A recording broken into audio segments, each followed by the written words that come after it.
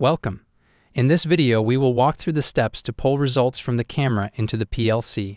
It is important to note that the steps outlined in this video will be the same for any device that uses the In-Sight Vision Suite. This video requires that you have already prepared the In-Sight device for PLC connection, searched for and added the In-Sight device to the PLC, generated the PROFINET tags, and triggered the In-Sight camera with the PLC. If you need assistance with any of these steps, please refer to their videos. This video begins where the triggering the camera with the PLC video left off. In the triggering video, we added 3 rungs to the ladder logic. Rung 1 enables the camera, rung 2 triggers the camera, and rung 3 resets the trigger. We begin in the In-Sight Vision Suite EasyBuilder interface with a pattern tool finding the Cognex logo on the part. On the Inspect step, open the ID Tools menu and add a Read ID tool. Place the tool's search region around the data matrix code and click the OK button. Select the Pattern tool as the input fixture for the tool. Open the Communication step. Confirm PROFINET is the target protocol and click the Format Data button. Click the Output plus sign.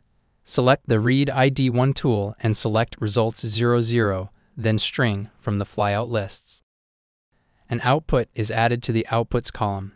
The data type is string. The default is 8 bytes. Change this according to the length of the string being read. Return to the TIA Portal. Confirm the PLC is offline. Open the tag table. Scroll down to the Inspection Results 0 tag and change the data type to char. Repeat this for inspection results 1 to 5.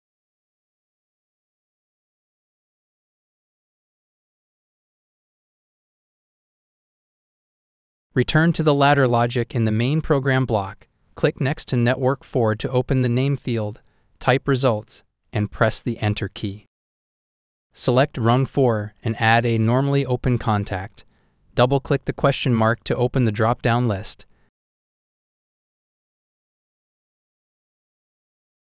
Select Results Valid and press the Enter key. Add an assignment to Rung 4.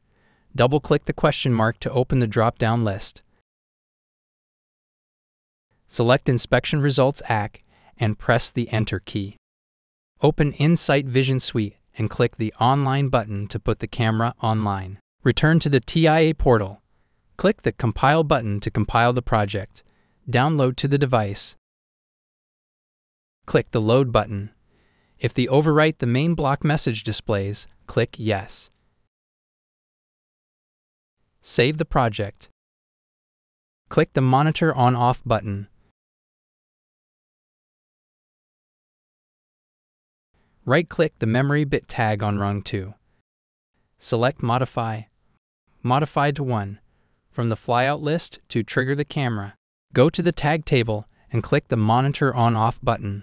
Review the results in the Monitor Value column for inspection results 0 through 5. A, B, C, 1, 2, 3 is returned. Open In-Sight Vision Suite and review the output data. A, B, C, 1, 2, 3 is the string. The results match. Change the part in the field of view and trigger the camera again. Review the results in the Monitor Value column for inspection results 0 through 5. ABA122 is returned. Open In-Sight Vision Suite and review the output data. ABA122 is the string. The results match. Click the Online button to put the camera offline.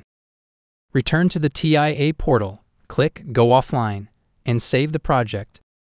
The steps in this video covered how to pull results data from the camera to the PLC.